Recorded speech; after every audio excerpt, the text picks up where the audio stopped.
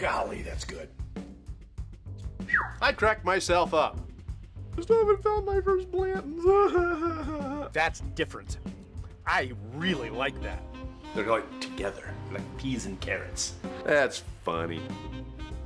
Sometimes accidents are good things. Peychauds or Pechauds or Pechaw. This is not what I expected.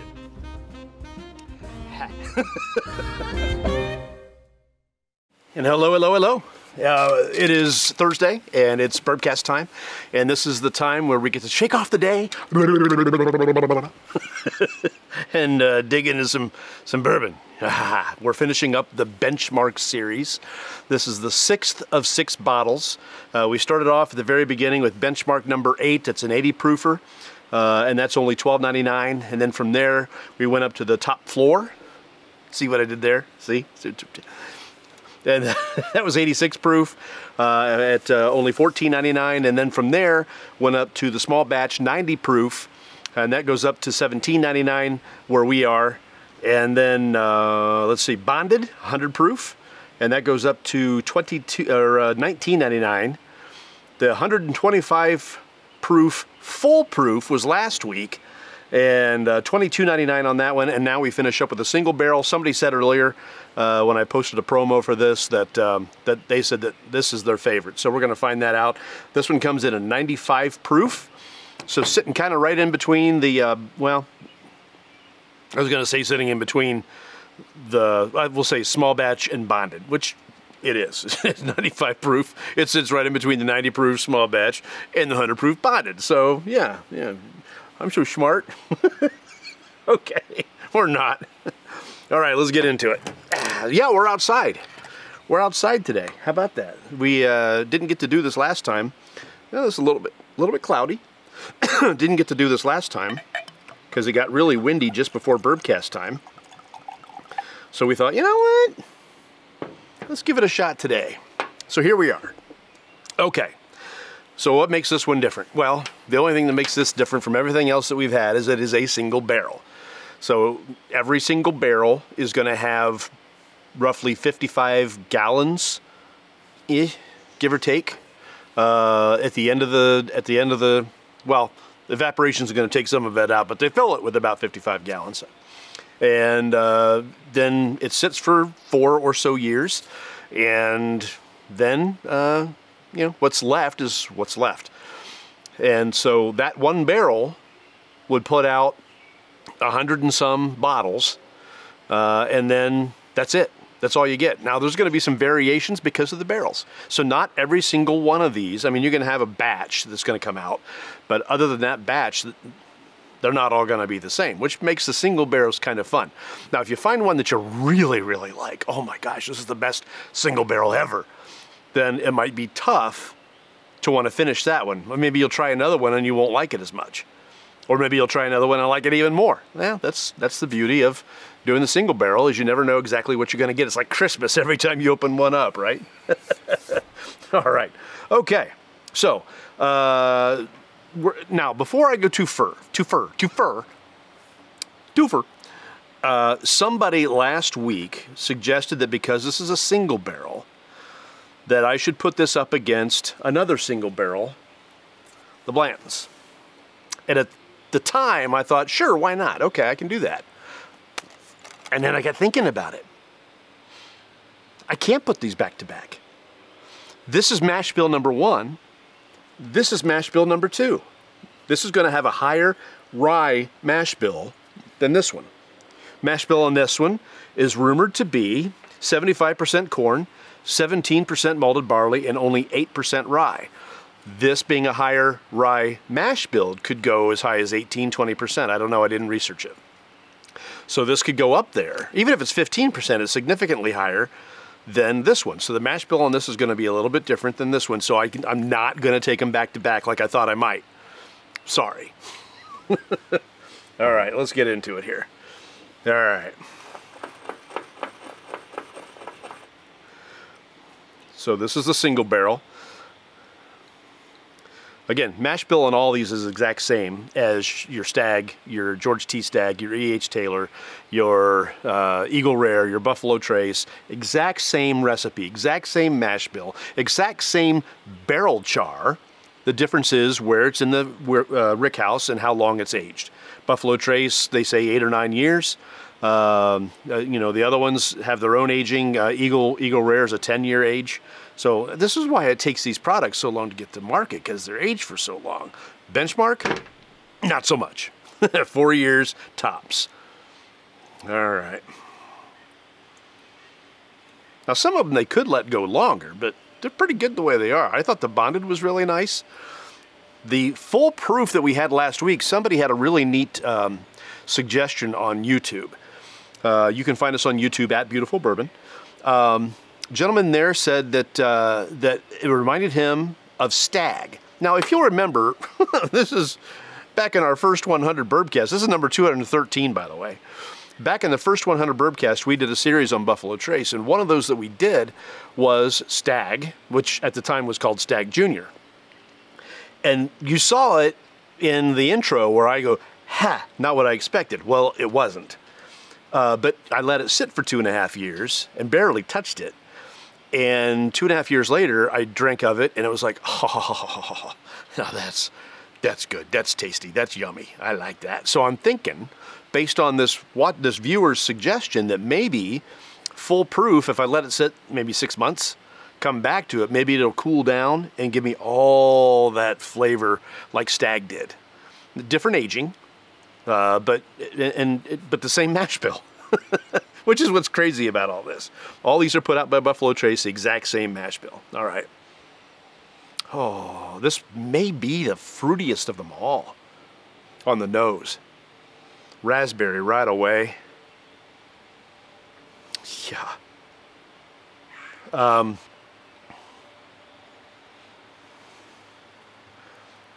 Hey, Tom, how are you? I'm glad you're watching.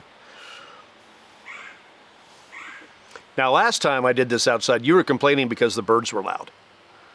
I will take the birds over the mowing any day. I had a neighbor over here mowing. I had a neighbor over here mowing. But before we got started, they stopped. Cheers to me. All right. It's a lighter caramel degree. Whereas the bonded and the full proof had honey on the nose, this one has just a slight bit of it, not as much. There's a little bit there. It's definitely more fruity. This presents a little bit almost more like a wine on the nose, which is, well, you know, if you think about the mash bill one, if you go back and you smell the White Dog mash bill and you taste that, to me, it's got almost a wine-like quality to it. So going back and sniffing this and smelling wine on it, or fruit, is not that far out of the realm of possibility. Yeah, this has definitely got some raspberry, some plum. Now, the full proof last week gave me black cherry, and I'm not getting that on this. And it's the exact same recipe. It blows the mind. Blows the mind. All right, let's get into it.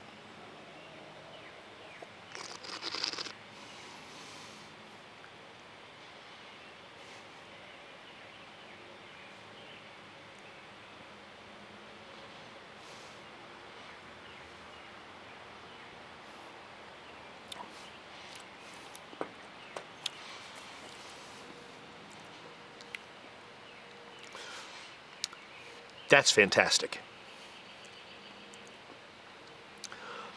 That may have the most flavor of any of them in the series. Now, the full proof tasted good once we proofed it down, because it was just really hot. And I may come back to that in a month and go, okay, that's got a lot of flavor in it, but this has more of those fruit notes than any other pour. The bonded, well, really all of them, from the number 8 to the top floor, the small batch and the bonded, all of them had a sweet nose. And then you got into the palate, and they were a little bit more earthy. They had a lot more oak to it, and the sweet stuff, the fruity side of it, just kind of, you know, went down. This, on the other hand, has got a very fruit-forward palate. The bloom was healthy. It didn't overwhelm. The bonded, the 100 proof, didn't overwhelm either. But this does not come off as hotter than it's supposed to be, which is nice. All right, let's get you a mouthfeel reading here.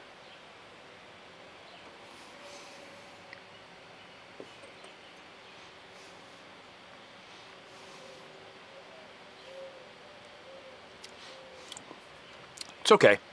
Again, a little thin compared to other bourbons of its ilk, right? Just a little thin on the mouthfeel. Doesn't have a lot of that butteriness, which you might like, but it doesn't. It's not so thin as to go, yeah, where is it? No, it's okay. It has less mouthfeel than the full proof and the bonded for sure, but more than the number 8 in the top floor, probably about equal with the small batch, from my recollection. All right, getting back into it here.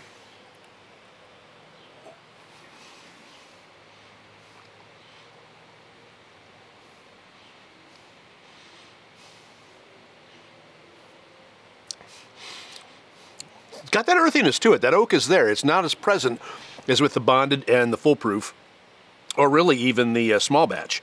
The oak is not as strong in this, which with a single barrel, that doesn't surprise me, right? Because if it's more than one barrel and they're blending it together, now you have the oak from this barrel and this barrel and this barrel and this barrel. Even the small batch has got multiple barrels that they combine.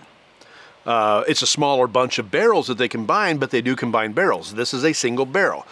So since it's only touched one barrel and it's only been in there for 4 years and you're not mixing it up in a soup of other barrels, it makes sense that it would have a little less oak to it. And that may be why I'm getting more of a fruit-forward note on it, on the palate. It's actually really quite pleasant. The less oak gives it a little less character, but not much. And that fruit forwardness really does bring out more for me. And you're talking about an 17% malted barley too. So, and that's going to bring out some of your fruitiness, your nuttiness, some of that stuff too. And this does not have near the rye spice of the bonded or the full proof. So if you're looking for one that has a lot of flavors that aren't the rye flavors and aren't the oak flavors, this may be the one for you. And this is actually quite fantastic. All right, let's get into some flavors here.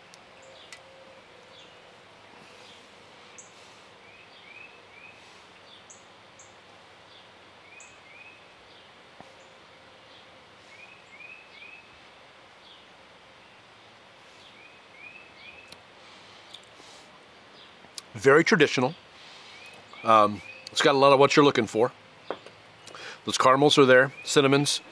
I'm looking for the vanilla and really couldn't find a lot of it there. There's not that sweetness of the vanilla there.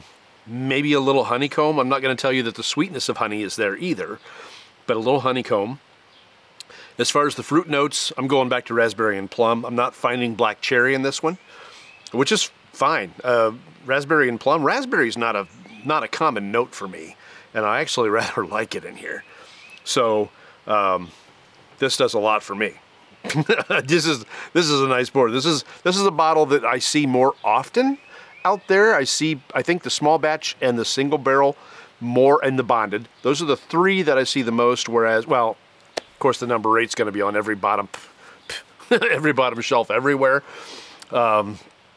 Top floor I don't see a whole lot of, and full proof I don't see a whole lot of. But the other ones are relatively accessible. You can find them just about almost anywhere you look. Just go on ohlq.com and you'll find where they are present. They're going to show on the map where they are in the state, and hopefully they're not going to be too far away from you. Let's get into water.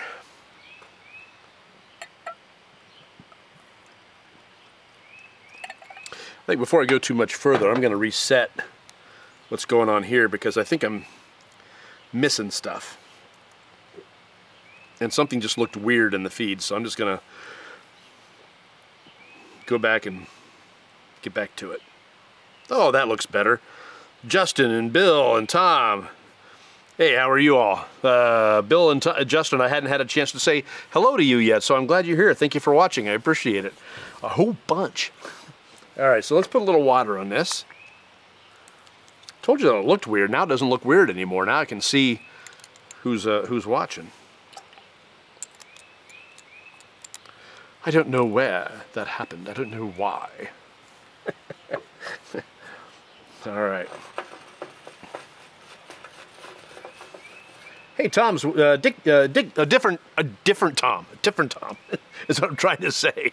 Tom Hickson, how are you, sir? I'm glad you're here. Thank you for watching. I did a little more promotion on this one. I put it out on a few more pages. I wanted to introduce Beautiful Bourbon to some folks who maybe hadn't seen it before.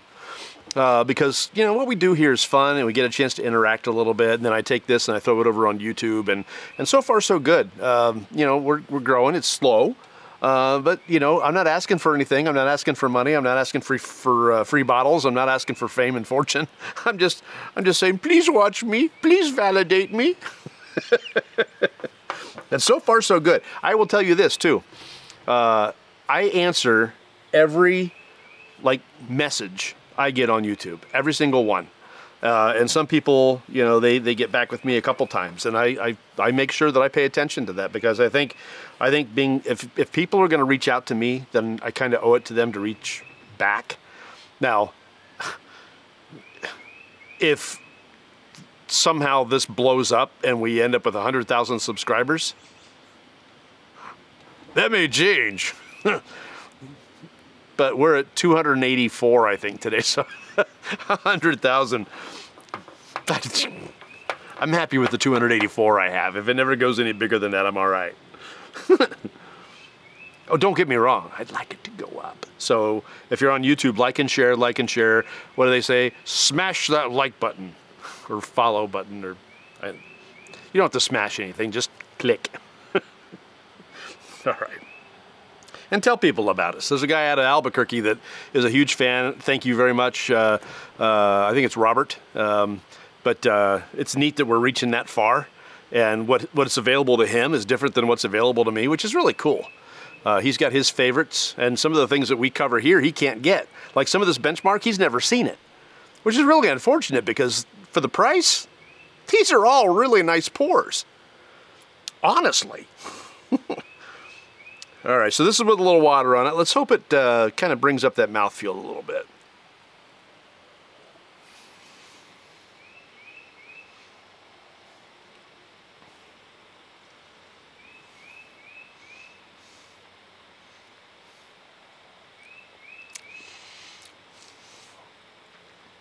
Not really. It still seems a little thin. I won't go so far as to tell you that it's overly thin. It's not like the 80 proof Old No. 8, but it doesn't have the same body as the last two that we've tried, the bonded and the full proof, or even for that matter, the small batch. It's just a little bit on the thin side, but that doesn't mean it's undrinkable. The flavors are really, really nice, and adding a little bit of water to it, it brought a little bit of that heat back. Not a lot. Believe it or not, I mean, sometimes when you add water, it opens it up and the heat comes back, which is, you'd think you're proofing it down, right? And you shouldn't get as much, and sometimes, yeah, you proof it down and you don't get as much. This one, a little bit of that heat came back, just a little bit, and it didn't really do much to the mouthfeel, and it didn't really do much for the flavor. It didn't really open it up a whole lot.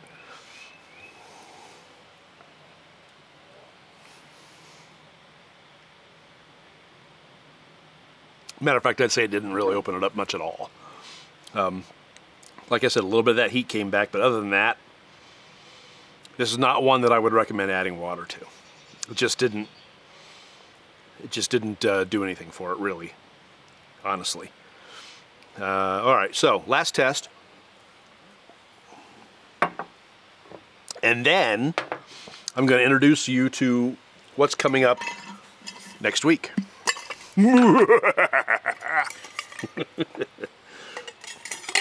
All right. Once again, gorgeous ice sphere. Look at that thing. It's like holding the bubble from Oz, you know. Gorgeous. I told the story before. I'll tell it again really briefly. The first time I saw a clear ice sphere, I was in Raleigh, North Carolina. We had gone there to do some video work, and a friend of mine has family there, and he was on the crew, and he said, we ought to go to this place. And so we went. I think it's called the Roxy. And it's kind of like a speakeasy. It's downstairs, you know, and we went down there, and I ordered something called a dark side because it sounded good. It was fantastic. And that was the first time I ever saw a clear, solid ice sphere. And it was about twice the size of this one, too, by the way. And the glasses were huge. So it had to be been a decent-sized drink to make it look like you were actually getting something out of it, you know? It was definitely a bigger drink than you would normally get in a bar, but boy, was that good. It definitely had some simple syrup in it. Oh my gosh, it was really good. But ever since then, I've been in love with the gorgeous clear ice sphere, the gorgeous ice sphere. And it's amazing how few many bars actually do the ice sphere. I've been to a lot of different places because there's a lot of great whiskey bars around. And we're going to start to explore those yet this summer. We're going to get out and about, and I got to find my crew yet and get out. But we've been invited to a few places. We're going to go. We're going to get out of the basement. Now, these are going to be specials. They're not going to be our normal Thursday night Bourbcast. Those I've got to schedule, but we're going to do some specials. They're going to be outside the normal Bourbcast, and they're going to be on location. So that's going to be fun. I'm looking forward to that. All right. For Paul, we're going to do a finger stir. Chris is watching. Hey, Chris. Now, Chris is the one who told me that the single barrel is his favorite, I believe. I think I have that right. I will tell you, Chris, that of the 6, that the single barrel has, for me, the best flavor. But it's also just a little bit thin on the mouthfeel. And it's a little hard to get over. But we tried it on water. Not a fan. We're going to try it on ice and see what it does. The small batch, the bonded, and the foolproof did fine on ice. We'll see how this one does. I'm not an ice user for the most part, although there are some. I think the bonded and the foolproof especially, presented itself nicely over ice because, again, when you put it on ice, when you cool it down, it mutes the flavors and mutes the heat. So foolproof worked out really well that way. Now let's try this one.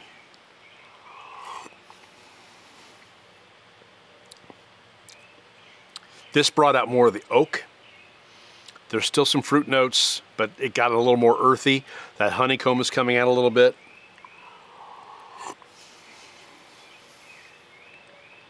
Definitely got a little more oaky. That is correct. I think the ice opens it up nicely. In certain ways, yes. In other ways, no. Can I equate the neat with the ice? No. And that's not to say that either one of them are bad. I would tell you that they're different. So having it neat is going to present one way. Having it on ice is going to present another way. And I'm going to add a little bit more to this. I'm going to get back into it here. I'm going to cool this down again. Add a little bit more on it.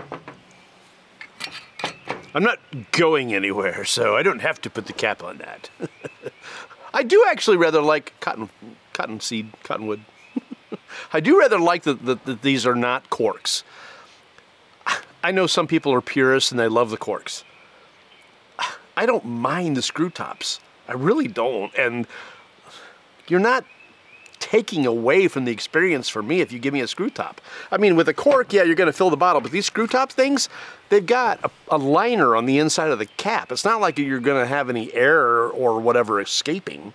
You know, it's like it's. Remember well, if you're young, you won't remember this. But if you're not so young, like me, you can remember when you were like drinking soda pop and you could reach in there and you could pull the liner out of the bottle cap. Well, I'm not going to try to do that with this because I'm going to leave it on there, but it seals it quite nicely. You don't have to worry about a cork on this, and it's just nice. I don't mind the screw top, and I kind of like the fact that Weller still does it on some of their products. All right, finger stir. Give it a few. All right, Chris, I think that was you that told me that last week or the week before to give it a couple of minutes. So we're going to do that. Going to give it a couple of minutes. So this again, just real quick. This is called McAfee or McAfee Brothers. These were people who did the initial surveying in Kentucky, in Frankfort, that surveyed the land that then became where Buffalo Trace Distillery is now sitting. So that's why they named it after the McAfee or whatever brothers. I've said this before. I'll say it again. I think as far as stories go of an origin of a bourbon, that's about the weakest one there is. Hey, let's find the guys that brought us a shovel so we could break ground. I think his name was Bob. This is Bob's bourbon. I'm glad that they remember who it was. I'm glad they're giving them a little bit of credit. That's still a weak story. These are guys that surveyed the land. You didn't have anything else. You didn't have any other heritage anywhere else in the place that. And I guess when they do the surveying, I think I even wrote it down here. Did I put it here? Did I put it here? Oh, I didn't. Oh yeah, I did. Okay, so. The brand name was purchased by Sazerac somewhere between 1989 and 1992, and McAfee's was added to the name in honor of the McAfee or McAfee brothers who surveyed a site just north of Frankfort in the late 1700s that became the site of Buffalo Trace. The surveyor the marks left behind are known as benchmarks.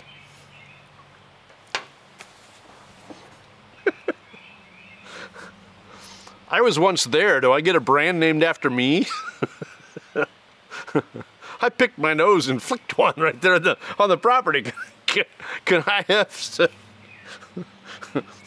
I want it to be called the Booger brand. It's a weak story. There's so many great stories out there about how bourbons get started. That was like the weakest one. I just find it amusing. I find it funny. For a $25 bottle, it's not a bad pour. Daily drinker, absolutely not. Larry's watching. Hey, Larry, how are you? All right, so I've given it a few minutes, as Chris has asked me to do. We'll give it one more finger stir in honor of Paul Smith, who's been on the Bourbcast a couple of times.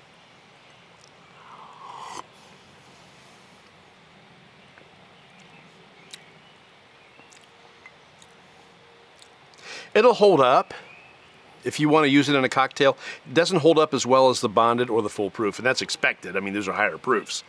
And the single barrel having less oak on it because you're only in one barrel, it's just not, to me, it isn't presenting itself as well as the bonded or the full proof. Is it okay? Yes. Would I prefer it neat over anything else? Yes. But it's not bad on ice. It does bring out a little sweetness that wasn't there on the water for sure.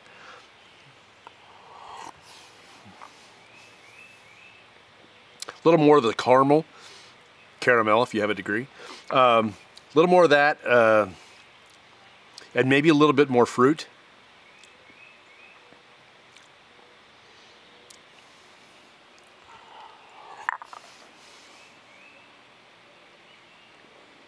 I mean, all of these have been a really solid pour. From the number 8 to the top floor, to the small batch, to the bonded, to the full proof, and now the single barrel. If you haven't tried Benchmark from Buffalo Trace Distillery, then you're missing out on some great pours. Yes, they're inexpensive. The number 8 is $12.99. And then this is the most expensive one at $24.99, double the price. But $24.99? There are a lot of bourbons out there that are more expensive than this, and they may be just as good. But if you haven't tried the Benchmark series, if it's available to you, you really ought to. I mean, you might be surprised, excuse me, at what might become your next, as Chris put it, daily drink. Excuse me. What Chris said was, might be your next daily drinker. I'm trying my best not to do dailies anymore. As a matter of fact, this is the first pour since last Friday. I can do it. I can do it. And I got a full weekend and most of next week, so it'll probably be next Thursday before I pull out another one. And by the way, next Thursday, let's talk about next Thursday. Oh, we're starting a whole new series. Are you ready? Are you ready? All right, here we go. Is it Jack Daniels? No. We're starting a series on barrel-proof pours. Now this first one that we're going to do just happens to be a release from OHLQ. This is their second release. This is a single barrel-proof pour. Now, in full disclosure, I've had this before. It has been a while. It's been a couple of years now that I think about it. And I was looking for a high-proof pour, I don't know, a month and a half, 2 months ago. I was in the mood to just have something, right? And I went downstairs and I pulled this bottle out and I'm just about to open it. I thought, oh, I can't open this. We've never reviewed it. Huh? So this is going to start our June series on barrel-proof pours. This one, if you haven't had it, will surprise you, and that's all I'm going to say about it, because again, it's been a while since I've had it, but I have had it. And very few of these are going to be pours that I've had. As a matter of fact, this may be the only one in the series that I have already had. Don's with us. Hey, Don. How are you, sir? I regularly have a single barrel from them in my bar. So, full disclosure. In 2020, I bought a bunch of bottles of these because I was going to give them away to family. I ended up not giving them away to family. So I've got a bunch of these. So I'm going to drink them in front of you. That's what I'm going to do. That's what I'm going to do. They can have the rake they got for Christmas or a broom or something. They're not going to get this good stuff, all right? Or any other barrel-proof bourbon that no, they're mine. They're mine. Some things have got to be earned, okay? All right. So this is what we're starting next week. Next Thursday, we're doing this one. I'm late. Sorry I missed the Bourbcast. Here, Austin, you're here. Vince is here. Thank you for watching. I appreciate it. Austin, yeah, so we're about done. So you can go back and check out the MemberX version, or you can check us out on YouTube at Beautiful Bourbon. But this starts our next series. We're going to do barrel-proof pours, and we're going to start off with this OHLQ number 2, the single barrel-proof Jack Daniels, and that is next week right here on Beautiful Bourbon. Thank you a lot for watching. You could be doing anything else, and you're here. And I hope you had fun. I always have fun doing this. I hope you learned something. I always learn something when I do this. Again, somebody talked about putting up the single barrel here with the Blantons, and I had to stop and say, wait a minute, that's 2 different mash bills. I can't do that. It was a good idea, but I think I would need the E.H. Taylor single barrel, which may not even be the same mash bill. I think it is. But it's not talked about that much. I think it's the same mash bill as this one, which is the number 1. But the Blanton's is definitely number 2. I think that goes along with the Rock Hill Farms. That's a number 2. Maybe Elmer T. Lee. That could be number 1. I think it's number 2 though. So there are a few pours on the number 2 mash bill, but all the Benchmark are number 1, along with Eagle Rare, Stag Jr., George T. Stag, Buffalo Trace, Eagle Rare. All those are the same recipe, the same mash bill, the same barrels, number 4 char, all the same. Just different aging in different places in the rick house. So Justin, cheers to you, and we will see you next week as we start getting into the barrel proof stuff. And you might, if I go another week without having another pour, you might just, I'm telling you, you might just see me slur. It's not like it's never happened before, come on. We will see you next week, and thank you so much.